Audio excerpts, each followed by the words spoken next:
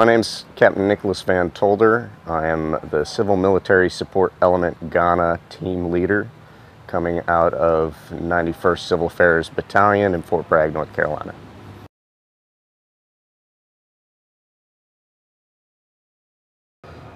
All right, so the Civil Military Support Element Ghana is the Special Operations Civil Affairs element for the country of Ghana, and our mission here is to do two main things, what we call civil reconnaissance and civil engagement. So we are getting out into the communities and into the countryside of Ghana to engage with local communities, local leaders, and institutions in order to identify those concerns among the population, what we consider civil vulnerabilities and civil grievances. So those are concerns among the population and their leadership that might make them vulnerable to VEO, so violent extremist organization, recruitment and expansion into Ghana and the northern regions of Ghana specifically.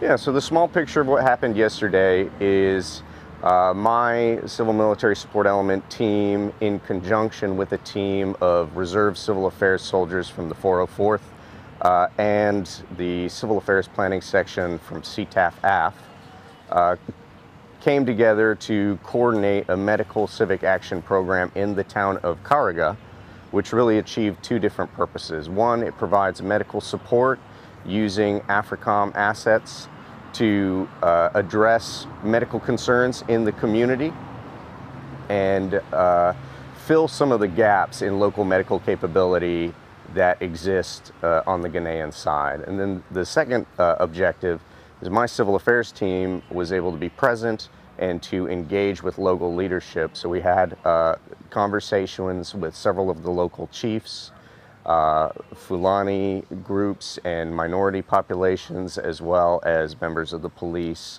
and local government, in order to discuss those civil vulnerabilities and grievances in the district of Karaga and some of the issues that have been leading to communal violence in the region.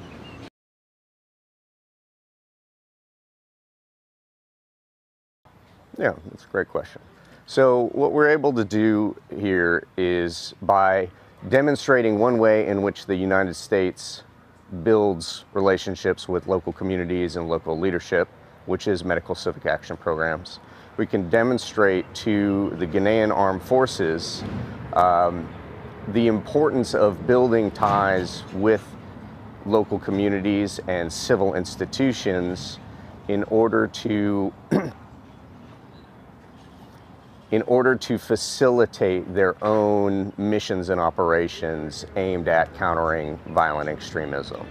So the local community is where violent extremists take root and receive their funding and support and shelter, which is critical to their operations. So being able to have ties to the local community that can help the Ghanaian Armed Forces counter those extremist organizations is key to their mission of securing the country.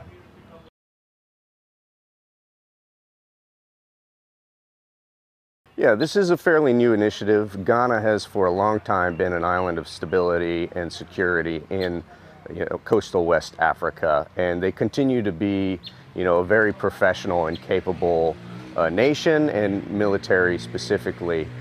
So what we'd like to do is be able to reinforce their success by helping them develop their civil military operations and civil military professionals within the Ghanaian Armed Forces, so they can continue to be that stability, that island of stability, and they can set the example the way they have done for a long time for the region, and hopefully export their stability, export their success throughout the region.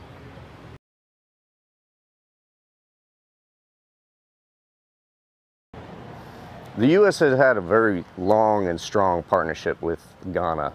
It goes back many decades and has branched out across military, medical, political spheres. It's been successful in all of those, which is why we're able to be here today and work so closely with their armed forces. So, you know, the United States gains from having a stable and prosperous partner in West Africa.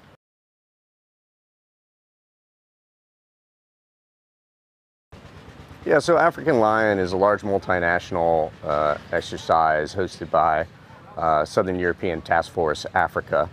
It involves a number of countries conducting exercises across West Africa, and this is one of the first years in which Ghana has been involved.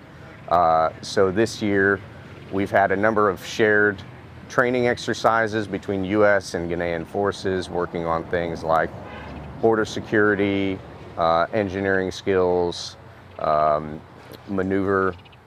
basic infantry maneuvers, and in this case here, civil affairs and medical outreach.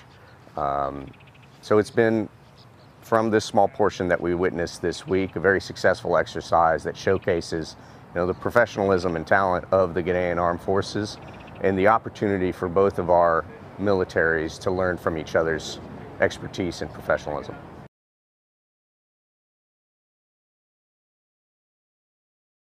The medical team overall saw a lot of hypertension, malnourishment, particularly within the children, and a variety of other common illnesses and complaints. So they were able to provide general medical care and essentially a first step of initial care. And then the Ghanaian medical team was also there to be able to provide their standard level of medical treatment. They were able to provide care to roughly 285 people within the town of Kariga, so that's a pretty big accomplishment, and in the words of the local member of parliament, historic event. So.